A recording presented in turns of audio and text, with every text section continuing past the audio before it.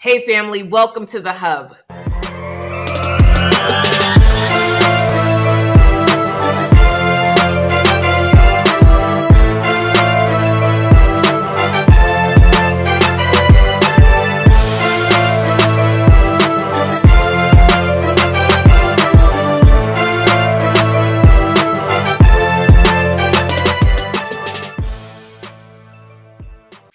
Today, I have Robyn and Ricky from North Carolina. Come on and raise up. They're not going to take their shirt off, but we are so excited to have Robyn and Ricky, who just celebrated their 5th anniversary. Let me tell you, this young and sprucey couple, come on now, age ain't nothing but a number.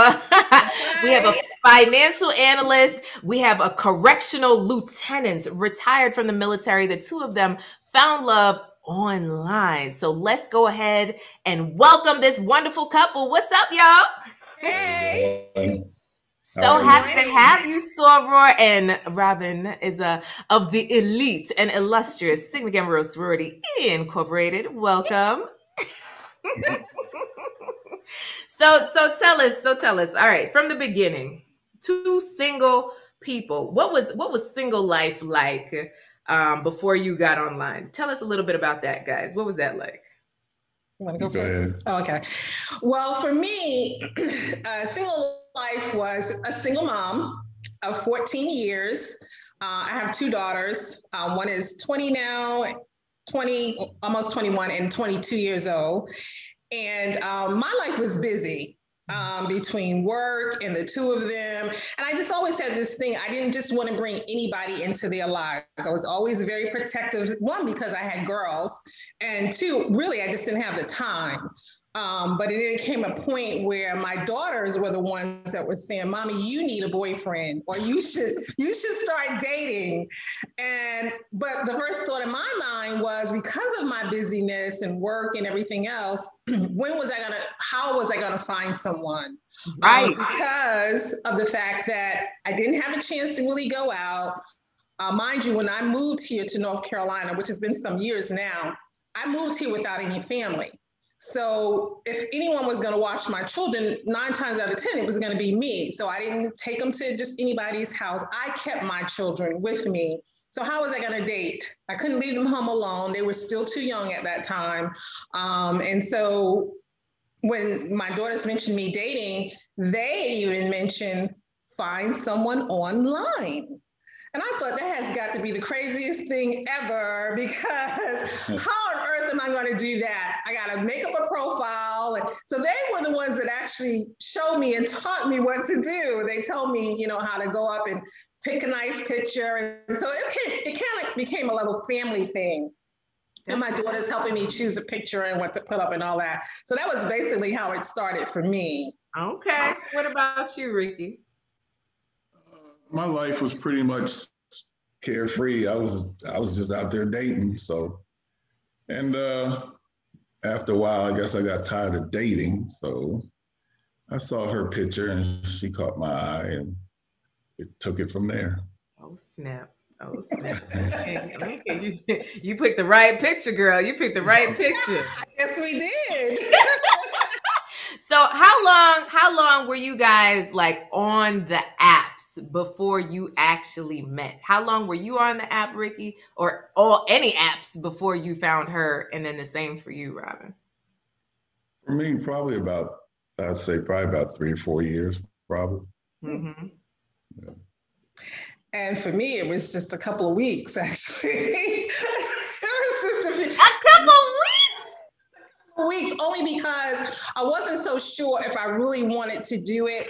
Because to be honest, like most of us have heard, that's when you meet all the crazies, and you're not going to have good choices.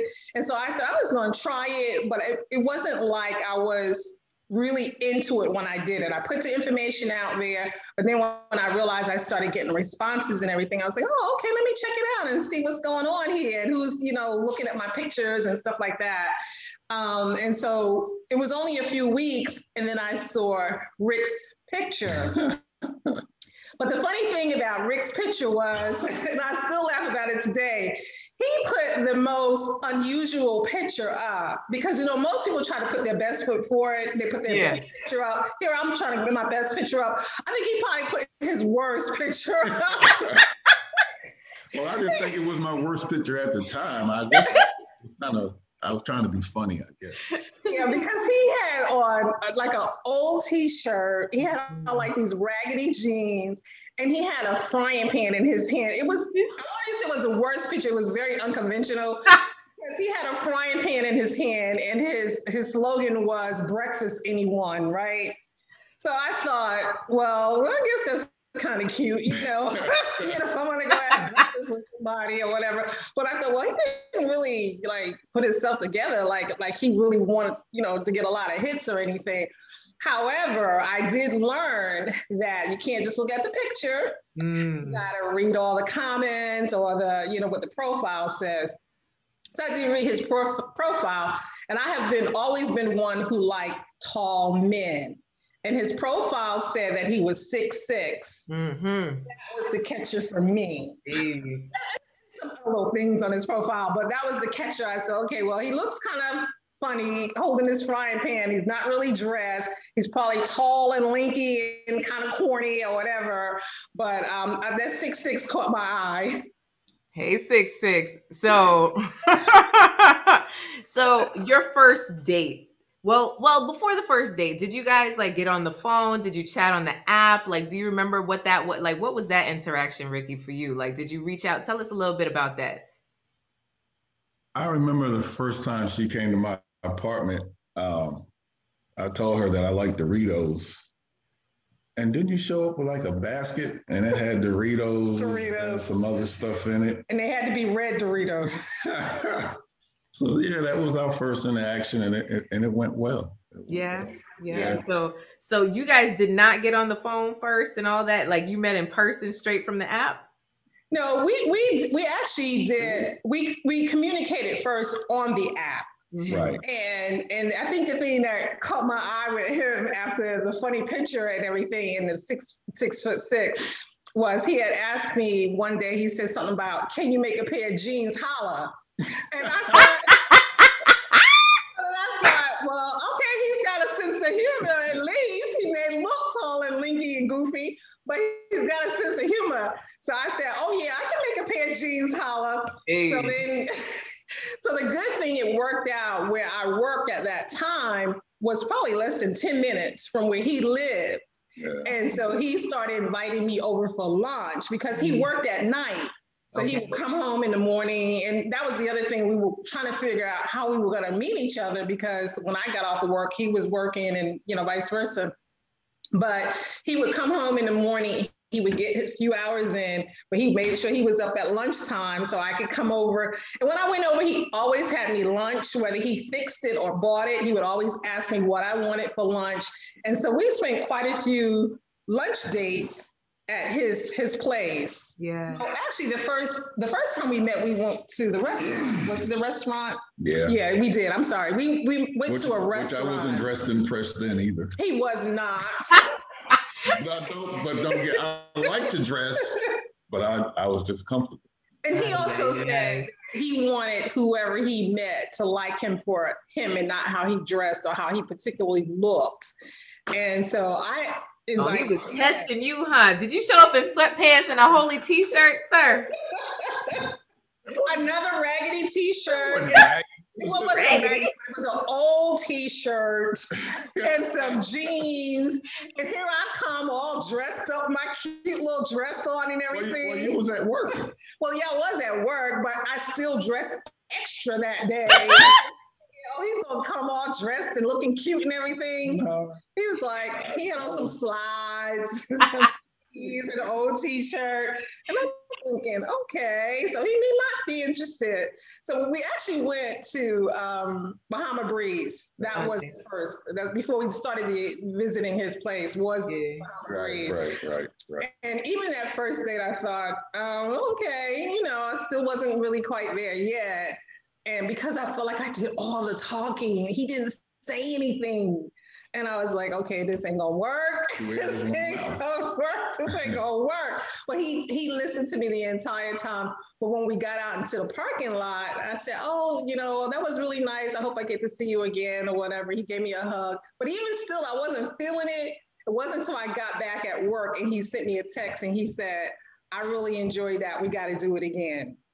And so that's when I said, okay. So then we started doing the lunch dates at his place, and we were doing that pretty regularly, like 3 or 4 times out of the week, right. Meeting at his place, having lunch.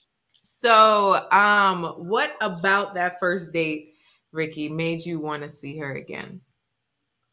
Just listening to her and how she communicated things out made me very interested. And of course, she was fine. So hey, Rhonda. All the physicals were there, so yeah. That don't hurt none, does it? Not at all. Not at all. So how long did you guys date before the engagement? Years. Years. The funny thing is, because what I considered dating, Rick would always say, we're just hanging out, right? I'm like, what? Hanging out? Years later, we just hanging out. And I'm thinking, okay, so we just hanging out. So he was kind of like in and out. And then eventually I said one day, it's like, it's either you're in or you're out. You got to figure out what you want to do. And I knew that he wasn't ready to get married or anything like that. And neither was I. Neither one of us really weren't. I think we really were looking more for companionship in the beginning because we both had been single for some time. Right. And so it was fine with me that we didn't get married right away. So we just enjoyed each other's company. That was the most important. And it was years before I even introduced him to my daughters still. They knew of Mr. Rick, but they didn't see Mr. Rick for a long time because I wasn't sure what he wanted to do. And that was very important to me. Yeah. So then what made you finally put a ring on it, good sir? What made it happen? Well, if I know if I didn't, somebody else was going to, and I didn't want to lose it. Hey. So yeah. And even before putting it on, I was still getting cold feet, but I went ahead and moved forward. Oh. So now you guys have been married 5 years. You tell me you're about to turn 59, you're about to turn 60. What would you say to other people that are now over 40, over 50, not sure about love really happening for them? They're just as busy. They have so many things. They got grown kids. They got bills. They have impact. They have community service. They got sorority. They got their frat brothers. They got their meetings. They have so many things that are filling up their schedule. Like, what would you say to that person? Well, what I would say is take a chance. Because that's basically what I did. Because again, like I said, I had my daughters. I was already busy. So I had to step out and just take a chance and see what it was going to be like, because I really wasn't familiar with the online dating thing at all. So I took the chance. 2, I knew I had to find someone that was going to be compatible as far as, yeah, I'm busy, I'm involved in things, even now with my sorority and all that stuff. Rick is more very laid back. He's not involved in any of those things. He goes to work, he's come home, and he's fine with that. But he still allows me to be me. He allows me to do the things that I enjoy. He allows me to come and go to the events that I have and all the meetings that I have, and I'm always online. And in addition to that, I have a business at home. So I have a room that I'm in, which is also my at-home office now.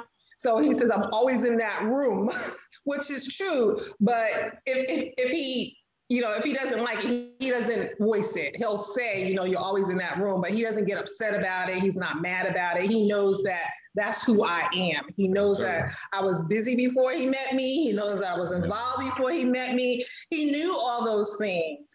And so I couldn't be with someone that was going to complain about me always on the go, spending time with my girls, or busy doing this or busy doing that, because that's who I was before you met me.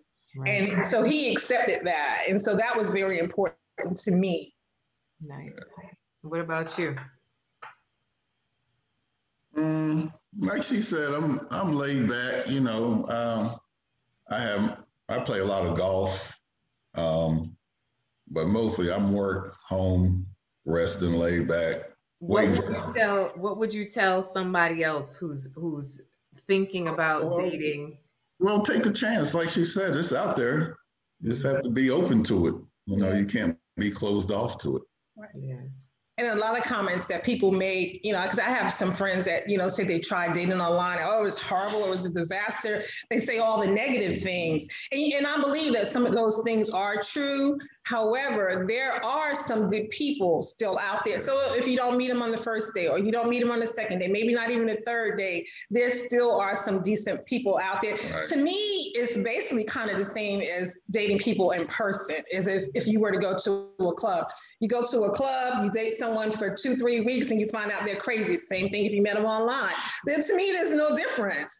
It's the only difference is you met them at a club or in person as opposed to you met them online. So it's the same thing. You got to weed them out. You got to figure out which ones are the good ones, which ones are the bad ones. Same thing. You're just doing it virtually. You're just doing it online. You just kind of, but the good thing about doing it online, finding someone online is, if you don't want to be bothered, you can delete them or you can block them or do whatever you want to do. And that's it. Whereas in person, sometimes you get some crazies that end up being stalkers or whatever. You don't have to really necessarily worry about that too much as long as you're not putting too much information online.